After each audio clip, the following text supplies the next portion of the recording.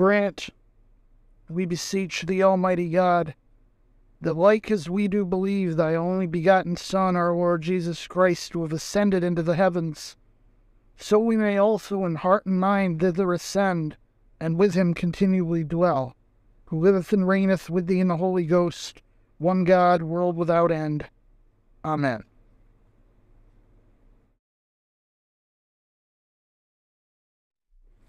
Our first reading this morning comes from Acts. The former treatise have I made, O Theophilus, of all that Jesus began both to do and to teach, until the day in which he was taken up, after that he, through the Holy Ghost, had given commandments unto the apostles whom he had chosen, to whom also he showed himself alive, after his passion, by many infallible proofs, being seen of them 40 days, and speaking of the things pertaining to the kingdom of God, and being assembled together with them, commanded them that they should not depart from Jerusalem, but wait for the promise of the Father, which, saith he, ye have heard of me. For John truly baptized with water, but ye shall be baptized with the Holy Ghost not many days hence. When they were therefore come together, they asked of him, saying, Lord, wilt thou at this time restore again the kingdom to Israel? And he said unto them, It is not for you to know the times of the seasons which the Father hath put in his own power. But ye shall receive power after that the Holy Ghost is come upon you. And ye shall be witnesses unto me, both in Jerusalem, and in all Judea, and in Samaria, and unto the uttermost part of the earth. And when he had spoken these things, while they beheld, he was taken up, and a cloud received him out of their sight.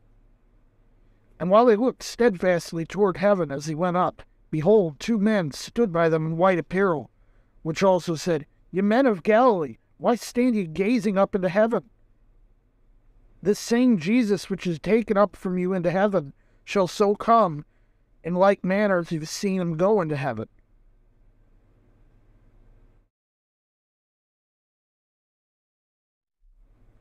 Our Psalter reading is from Psalm 47. O clap your hands, all you people.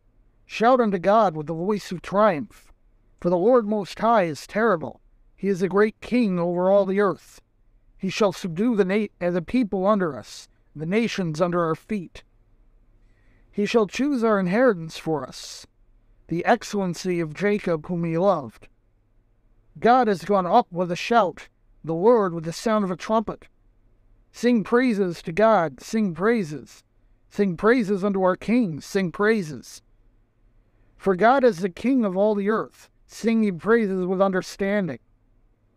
God reigneth over the heathen, God sitteth upon the throne of his holiness. The princes of the people are gathered together, even the people of the God of Abraham, for the shields of the earth belong unto God. He is greatly exalted.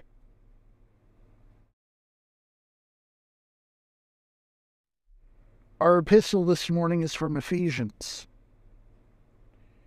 Wherefore I also, after I heard of your faith in the Lord Jesus and love unto all the saints, cease not to give thanks for you, making mention of you in my prayers, that the God of our Lord Jesus Christ, the Father of glory, may give unto you the spirit of wisdom and revelation in the knowledge of him, the eyes of your understanding being enlightened, that ye may know what is the hope of his calling, and what the riches of the glory of his inheritance in the saints, and what is the exceeding greatness of his power to usward who believe, according to the working of his mighty power which he wrought in Christ, when he raised him from the dead, and set him at his own right hand in the heavenly places, far above all principality, and power, and might, and dominion, and every name that is named, not only in this world, but also in that which is to come, and hath put all things under his feet, and gave him to be the head over all things to the church, which is his body, the fullness of him that filleth all in all.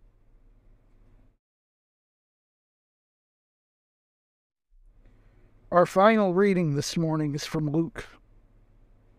And Jesus said unto them, These are the words which I spake unto you while I was yet with you, that all things must be fulfilled which were written in the law of Moses, and in the prophets, and in the Psalms concerning me.